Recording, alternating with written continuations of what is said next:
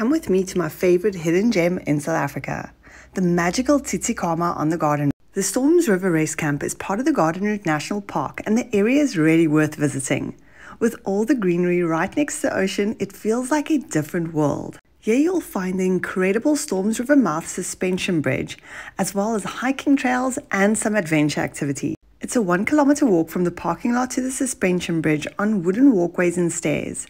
As you walk, you'll be blown away by the views, and if you haven't been there, you need to put it on your list. Walking across the bridge was so exhilarating, and we had so much fun walking up and down. There are a number of accommodation options at the park to choose from, everything from camping to cottages. We opted for a wooden forest cabin which was right by the ocean.